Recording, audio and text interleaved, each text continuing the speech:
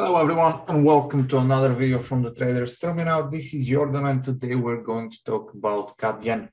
Now this opportunity forms based on platform X here, and the idea is very simple. We can see that on the higher time frames, this kind of combination, we're still looking for buys, which is bullish. On the middle time frames group, which is daily H4 and H1, it went to neutral, which means the price started doing something there. Okay, it's not a simple pullback, it went to neutral already.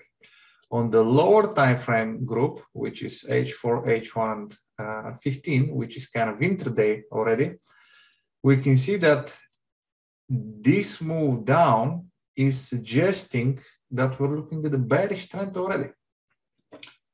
So this is one way to catch the moves in the very beginning.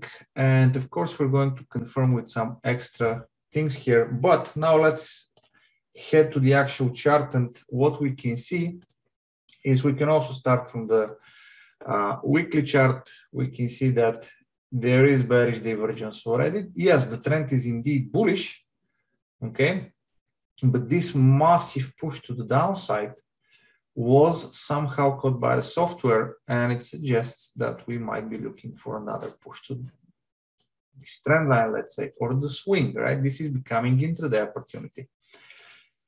So what do we do next? Well, I'm personally dropping down to the daily and 4-hour charts, and I'm trying to figure out what's happening there. So as we can see, we got some false break divergence, breakout to the upside, and now the price came to this zone, right?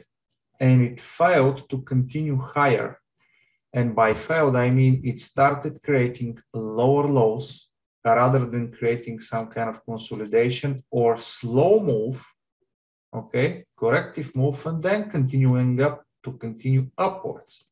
So this is suggesting, all right, there is a very good chance that we're probably going to range. And if we're going to range, this is the top of the range, we're likely going to see another push down closer to this zone somewhere. So what do I do next? Well, I know that platform X supports this view. So I go down to H4, trying to build up this entire case. I know that we had a breakout here. I know that we had a breakout here, depending on which trend line you would be looking at, and that gives me this zone. You will also notice that there are pivots in here, okay? This is fantastic. It starts to look pretty decent. So let me remove these two lines. I have already marked this zone. Looking at it from another perspective, which is the swing lows, I would group these two in the same zone because this is pretty much the same, and then I can group these two in the same zone because they're very close to each other as well. And guess what? We broke here, pullback, holding, continuation lower, broke here, pullback, holding. Okay, so in the very short time frames, the intraday time frames, we can see that this is indeed starting to reverse. It actually reversed already.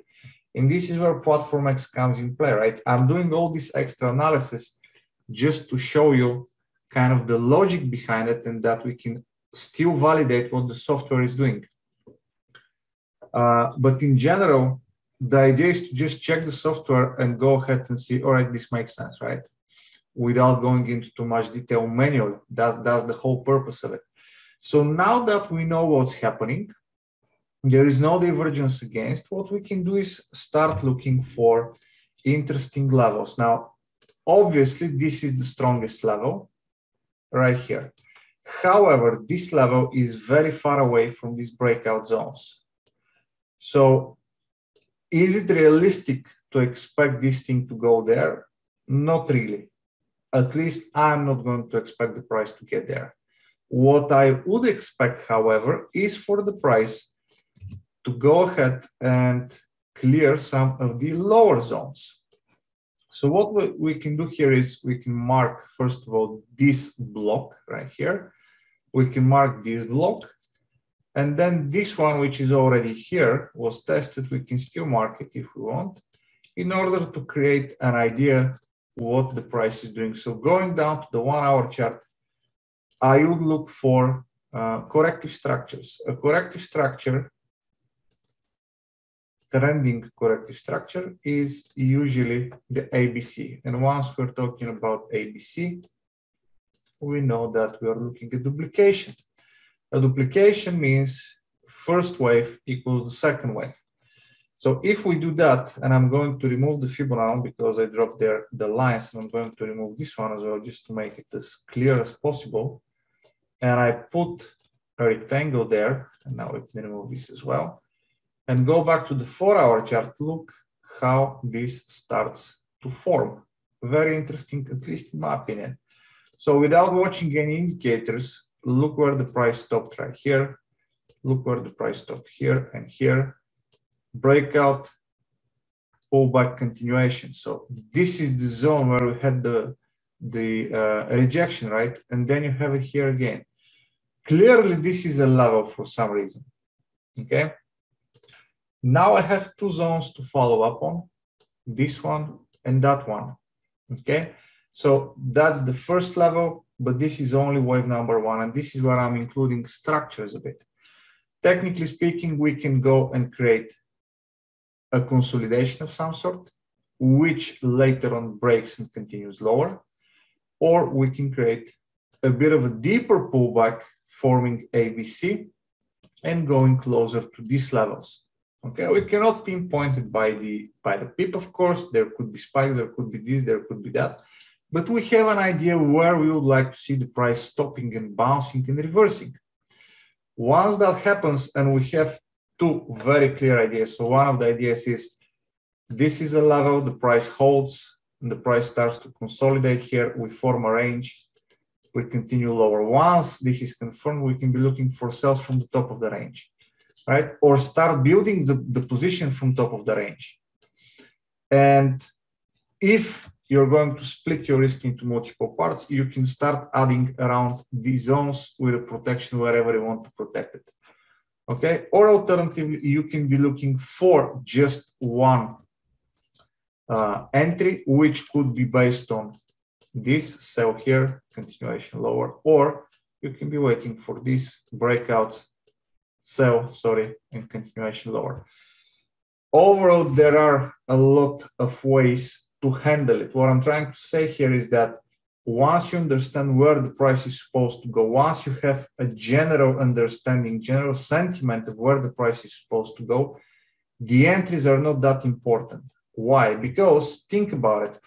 If the price is going to get, I don't know, down to here somewhere, does it really matter if you're going to attack with a pending here, or you're going to attack with a pending here, or you're going to attack with a pending here, or you're going to wait for a breakout of trend line and attack here, or this starts forming a range and you sell somewhere around the top?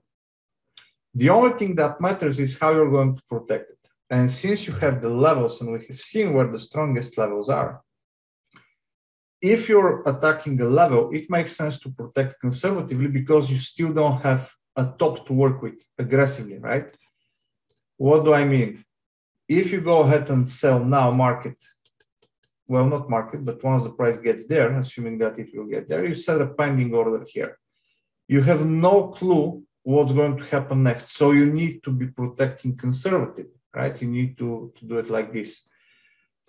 If on the other hand, we get a two-wave structure, we get a breakout, and you're attacking here, now you have inner swing to work with. So in this case, you can go ahead and protect it here, okay?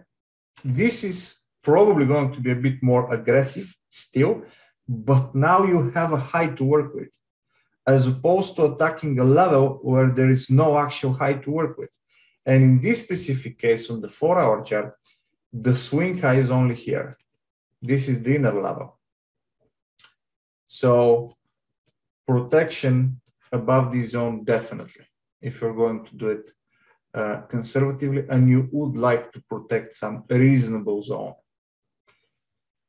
So again, if you know the general direction, it doesn't really matter that much how exactly you're going to attack it. It matters where the stop will be in terms of protection in order to avoid possible spikes. But if the direction is clear and you get this right, chances are you're going to make money. Again, doesn't matter if you're going to sell here, here, here, or here, right? Depending on the setup that you're going to use or the software that you're going to use to get you into the actual trade. Once you have the general market understanding where the price is going. All right, I hope this is as detailed as possible, guys. If you have any questions, of course, please leave a comment. I'll be happy to reply. And I'll see you in the next video. Bye for now.